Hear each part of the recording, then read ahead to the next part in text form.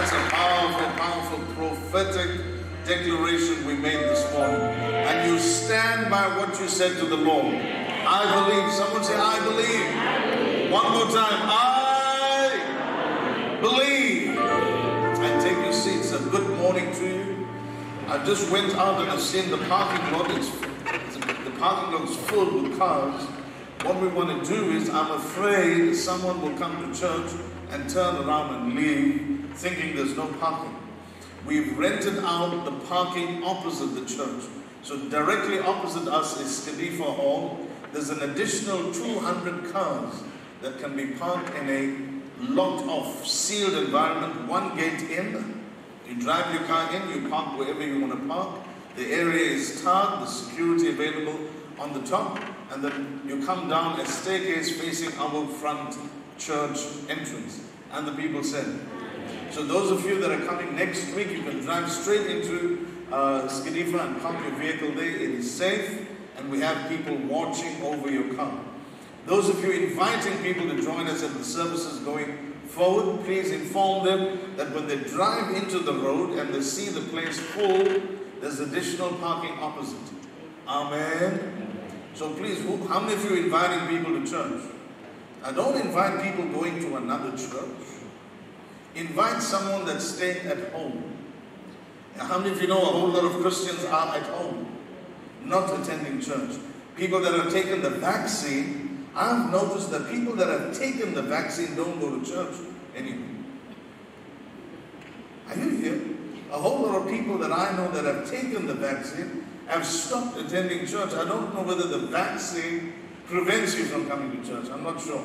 No research done in that area yet. But if you know someone that's at home that's not attending church, please invite them to our local church. And then when they do arrive here, make sure you tell them there's additional parking opposite so that they don't drive away thinking that our parking lot is all filled up. And the church said, would you give the Lord a good God bless you? We have some books on sale there this morning. And if you think you're blessing someone, you're going to find a gift pack. It has 4 books in it for 200 rand, all wrapped and good to go. So if you're looking at giving someone a Christmas gift, this is a good gift filled with spiritual nourishment. Leg of lamb, turkey, biryani, nice spiritual food. And the church said, amen. Now let's get with this morning's message. We're going to be speaking about temporary faith. Would you say that with me? Temporary faith. One more time. I didn't hear you. Temporary. What in the world is temporary faith? Well, Jesus gave us the answer. In the Gospel of Mark, Jesus describes this kind of faith in Mark 4:16. And these, the Lord speaking here, he says, and these are they likewise which are sown on stony ground, who, when they have heard the word, pardon me, can you see that? When they have heard the word, immediately they receive it with gladness. And these are they likewise, which are sown on stony ground, who, when they have heard the word, immediately receive the word with gladness. Jesus calls these people with temporary faith. They hear the word of the Lord ministered. They're sitting in the service. They're glad. They're excited. They're moved in their spirit with the word of the Lord when they hear it. And they are extremely excited about what they hear. Then Jesus said, these people have no root. And they have no root in themselves. And so endure but for a time. Afterward, when affliction or persecution ariseth for the word's sake, immediately they are offended. The King James says they become displeased, ignorant and resentful, and they stumble and fall away. Now, many of us find ourselves in this situation. We hear the word of the Lord. in a service setting, in a church setting, and when we hear it, we believe it. We receive the word in our hearts, and we are glad about what we're hearing. However, someone say, however, the word we're listening to in that service does not take root in our heart. It just serves us for that service time. It moves us emotionally just for that time. As long as everything in my life is fine, as long as everything in my workplace is fine and my children are fine, then I receive the word with gladness. But when I am tested, when life throws any kind of challenge at me, then we discover that the person who's hearing the word, that word has not settled in their heart and taken root. The word is just lying on the surface. And when a trial comes, when a test comes, and when life throws a challenge at you, then that person stumbles, and Scripture says they stumble and fall away. Now, all of us are hearing the word of the Lord this morning, are we not? All of us are being exposed to the word. And at Cornerstone, you have material, resource material, where you have a book. You can go back and go through this message again. You can search the scriptures out for yourself. You can memorize the word. Now, when you do those things, the word takes root in your heart. But when you listen to the word in the service and then you walk out, you find out by the time you get home, you are busy, occupied with life. By the time Monday morning comes, you are filled with all kinds of weekly responsibilities, earthly cares, and the cares and toils of life grabs a hold of you. The word that you heard on Sunday now becomes faint in your spirit.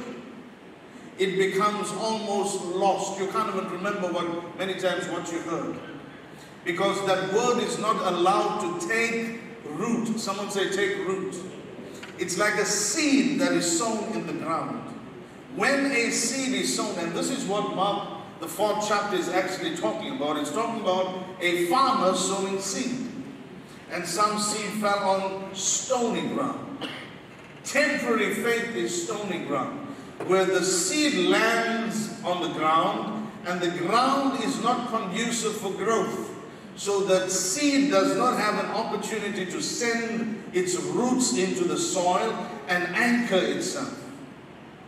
During a windy season, and like in August and so on, July and August and September, you get winds in KZN.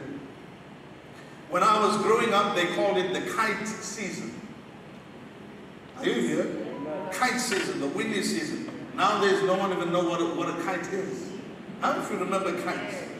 Well, during that August month, when the winds will come, children will start making kites.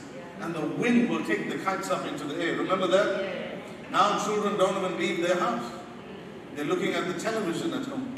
Anyway, when this windy season comes, you'll see the wind blow. As long as the tree or the plant has roots in the soil, no matter how hard the wind blows, the tree stands firm. And the tree has the ability to sway in the wind because it is firmly rooted in the soil. And the people said, likewise, here the Lord is describing someone who receives God's word, and God's word here is described as a seed. Someone say a seed. That seed is now planted in your heart, and your heart is not your pump. Your heart here is the spirit, and your spirit is described like soil.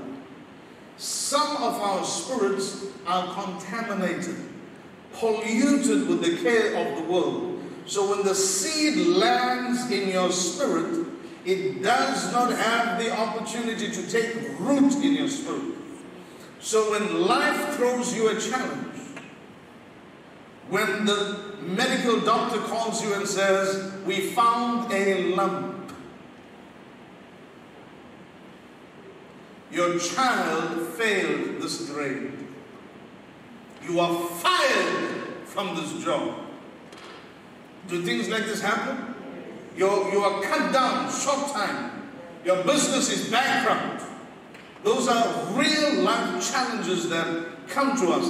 And many times they come to us unexpectedly. We don't plan for them. We're living our life, we're doing our best, we're trusting the Lord. But if that life throws a challenge at you and the challenge hits you, and the word of the Lord hasn't taken root in your life, then whatever challenge comes will utterly destroy you.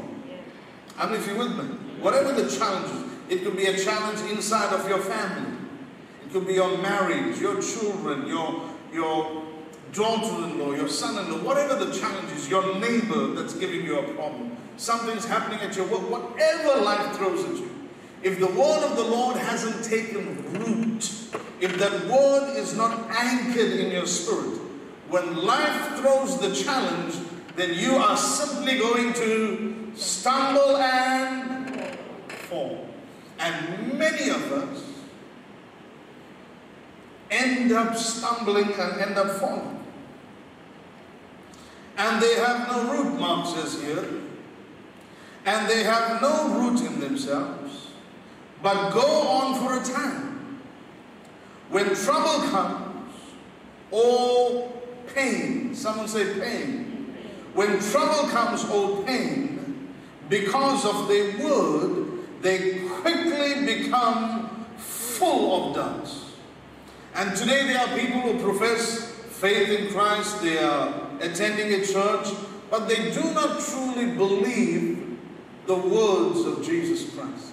They truly do not have that spirit of faith inside their hearts. And they have no root inside of them. So when temptation or trials come, they fall away because the word hasn't taken firm root inside of their hearts. Now in the book of Hebrews, Paul is talking again. This is Jesus now in all these scriptures in Mark. Then we go to the book of Hebrews and we see Paul talking to the Jewish Christians. That means there are Jews who became Christians in the New Testament. And when they became Christians, they were being persecuted by the synagogue, by the Jewish high priest that began to condemn them and say, how is it that you've left our Jewish faith and you are now following Jesus?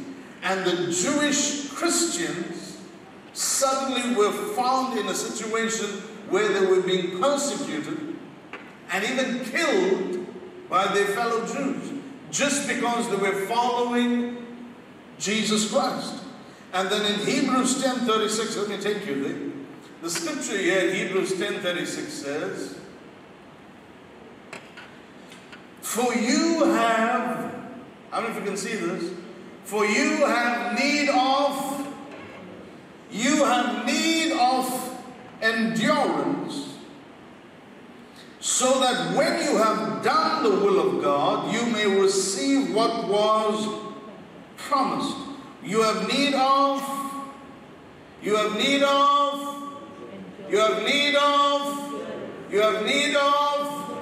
endurance. Endurance means that in spite of the pain, you keep walking by faith. In spite of the report you get, you keep walking by faith. In spite of what you're facing in your Monday morning, when you get up early Monday morning and you get up and go to work, and before you the devil is waiting. Before you there are challenges. You get up Monday morning, the car tire is flat. You get up Monday morning, the transport that's supposed to take you to work does not come on time. You get up Monday morning, someone that's supposed to take your children to school, they're sick. What do you do? How do you respond? Do you respond the same you do here at church? Thank you, Jesus. I know that you'll make a way in spite of what's happened. Or are you screaming at everyone? Screaming at your husband screaming at the wife. You'll curse the cat so many times. Kick the dog. Throw the coffee on the floor. What do you do when things don't work out like you want it to work out? You say to yourself, I came to church on Sunday morning, I praised the Lord, I gave my offering, I put my tithe in, and why is my car not here on time? Why is the tire flat? Do these things happen? Yes, you're driving on the road, minding your own business, and while you're peacefully driving, singing hallelujah, someone bangs you from the back. Now you didn't ask them to come banging. You abiding by all the regulations on the road, but does life challenge you?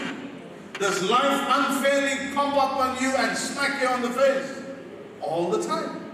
If you're living on the earth all the time, bad things happen to good people all the time.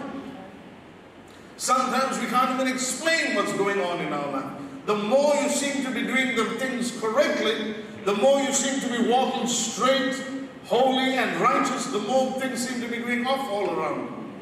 And the people said, well, what do you need? The scripture says you need endurance. Someone say endurance. One more time, endurance. One more time. Luke 8:13. Could you take me to slide number 8 there, please?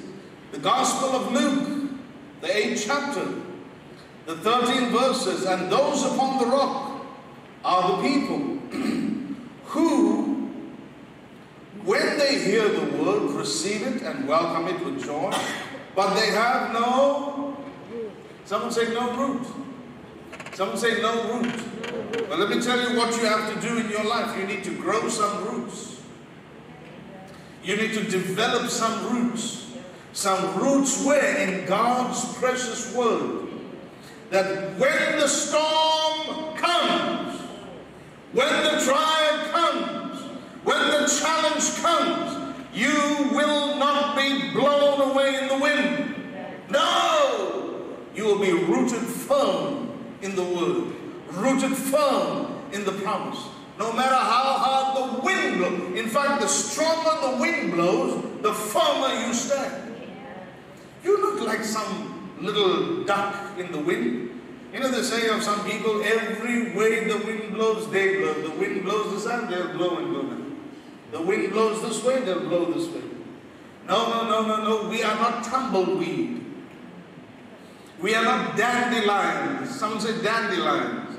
You see a dandelion? When the wind blows, the whole dandelion breaks up. No, I'm not a dandelion. I'm a strong child of Almighty God. I am firmly rooted and grounded in His Word. No matter what life throws at me, I stand firm. Having done all to stand, I stand. They believe for a while, the scripture says. These people that have no root, they believe for a while, and in the time of trial and temptation, they fall away. So will trials come? Yes. Will temptations come? Will, Jesus said, the storm will come. But he who builds his house upon a firm foundation. Having roots is having a firm foundation. Having roots is being able to stand and hold on to the promise, because the purpose of the root is to hold on to the soil while the circumstances externally are battering the tree. You may lose a few leaves in the process. You may break a few branches in the process, but are you standing firm? Are you standing firm? Yes! When the wind blows, some leaves will come off you. When the wind blows, you may break a branch or two. There will be external damages. Yes, I carry on my body the marks of the Lord Jesus Christ. Didn't Paul say that? I got whip marks on me. Marks where they've beaten me. Marks where they've persecuted me. Hit me with the rod. 39 stripes so many times on my back. Did I suffer? Yes. But am I standing? Yes. Absolutely. And the people said, now there was a person I want to introduce you to, a young man that goes by the name of Derrek Redman. A young man by the name of Derrek Redman. Say to me, Derrek Redman. Derrek Redman is an example of a man who was rooted and grounded. in his faith, rooted and grounded in his faith. And in 1992, he entered the Barcelona World Olympics to take part in the 400-meter Olympic race.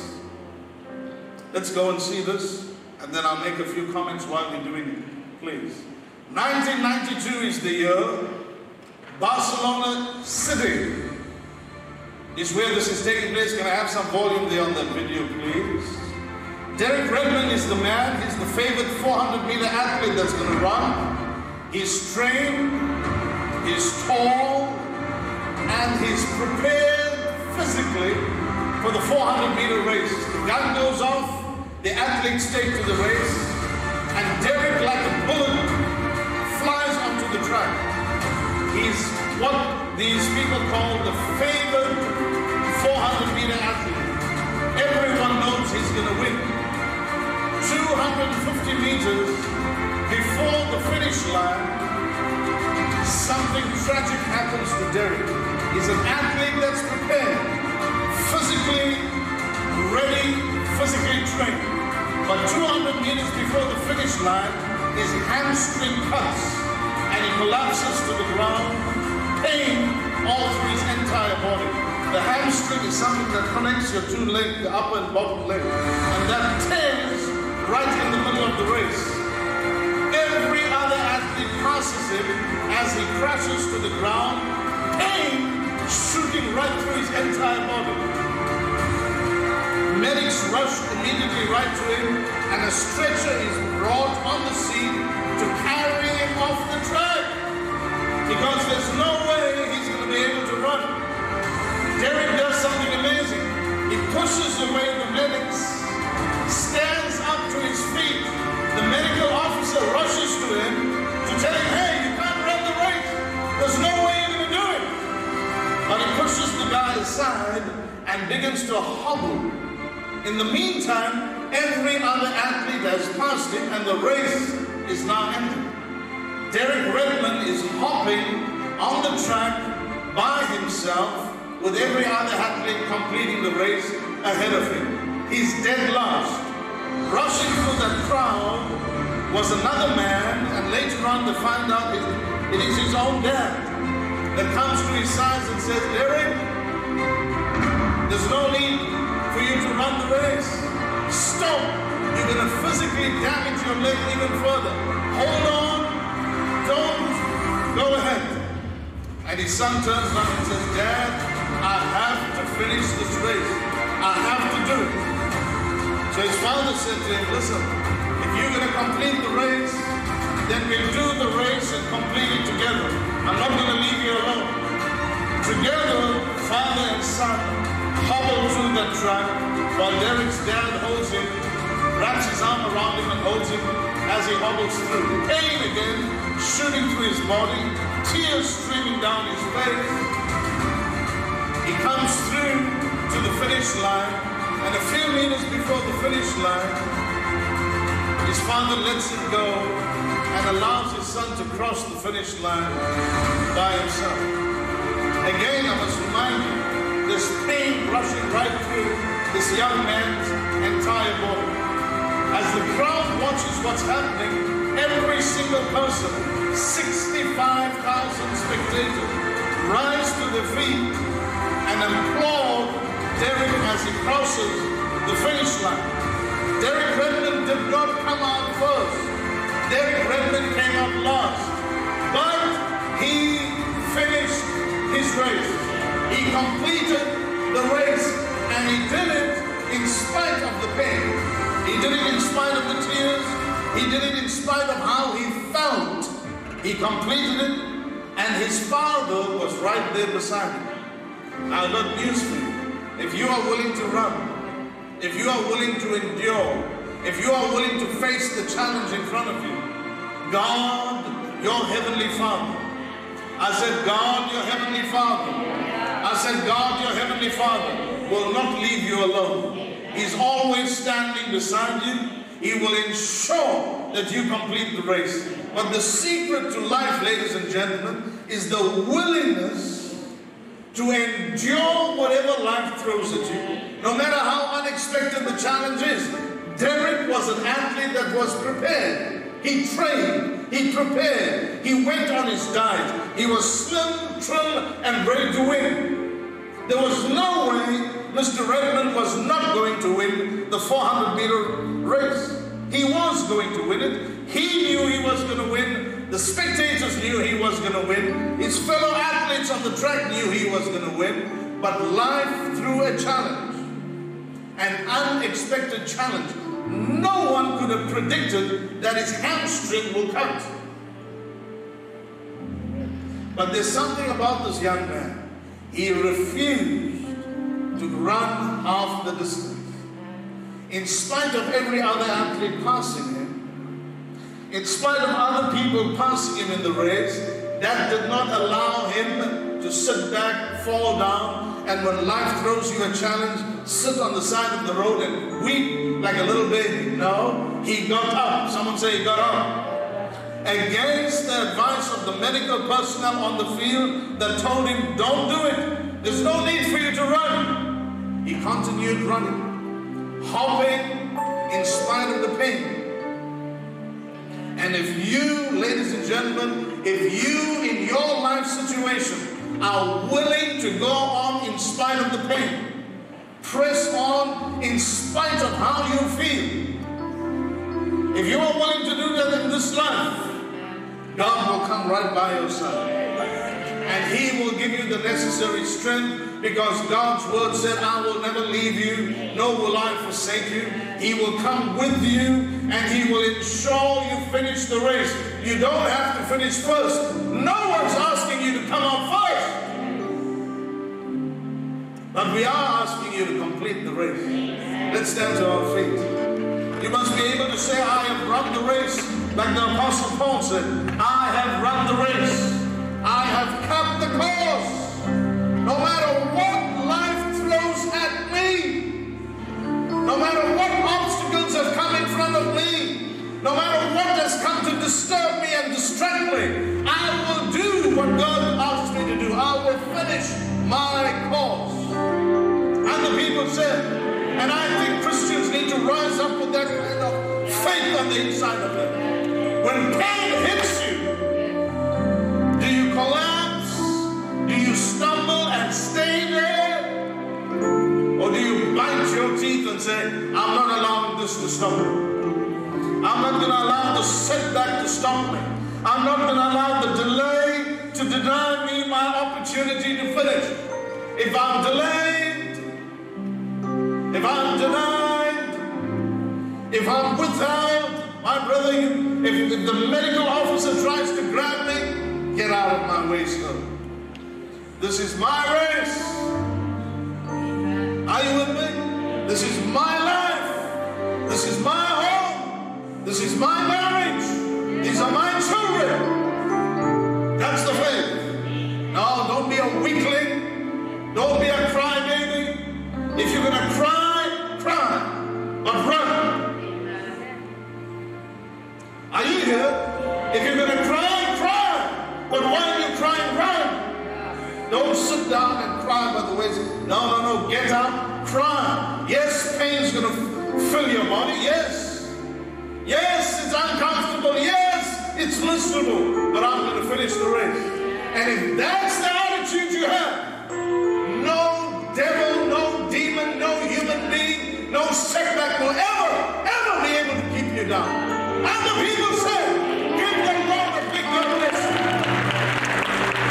If that's the attitude, if that's the passion burning inside of you, then the word has taken root. Then the word is full. And you go on. Ladies and gentlemen, the man that won that race, are you here? Do this very quickly. Nobody, are you here? Nobody remembers who won the 1992 Barcelona Olympic 400-meter race. No one knows his name. Everyone knows the name Derrek Redman, not because he came out first, but because he completed the race in the midst of his challenge. Are you here? No one remembers who came out first. No one remembers the man who received the gold medal. Everyone remembers. The crowd did not applaud the winner of the race. The crowd applauded the person that came out last. Not because they came out last, because unlike every other athlete, this athlete completed the race in spite of his injury. Are you with me? So too in life. No one's interested in who wins. No one's interested in who's got the gold medal. But how did you get it? How did you get it? No one's interested about how much money. How did you get it? Oh, I got a story to tell. I got a testimony, my brother. I can tell you how I won. I can tell you how I finished. I can tell you about my life. This is what Jesus has done for me. This is what believing in the Word has done for me. And people respect that. 65,000 people applauded for the man who came out last. That doesn't happen. I said that doesn't happen. And people will respect you.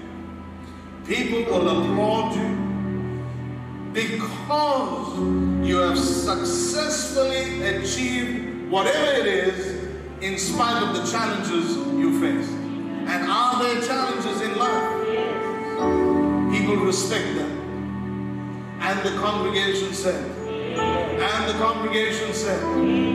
temporary faith is only there when everything is fine. The moment a challenge comes, your faith is gone. Oh, I'm going back to Hinduism. Oh, I'm going back to Shemba. Oh, I'm going back to the world. Oh, this Christianity doesn't work. That's temporary. No, my brother, in spite of the toughest times, if you stand strong, God will leave His glory, wrap His arm around you, and make sure you finish. And the people said, you got your seed in your hand, grab a hold of your seed, your offering, your tithe, whatever it is, grab it in your hand this morning. Lord, we give you thanks for your word, your precious word, your holy word.